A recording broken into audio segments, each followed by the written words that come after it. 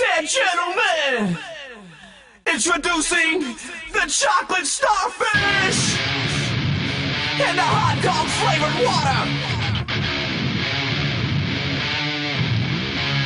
Bring it on!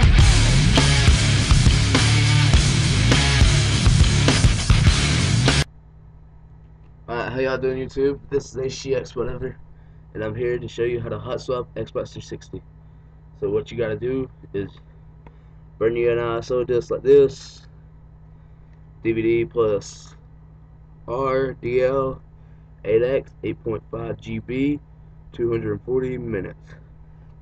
So when you get that burnt, if you don't know how to burn one, watch one of my other videos or go to one of my friend Ren Battle's channel, show you how to do it.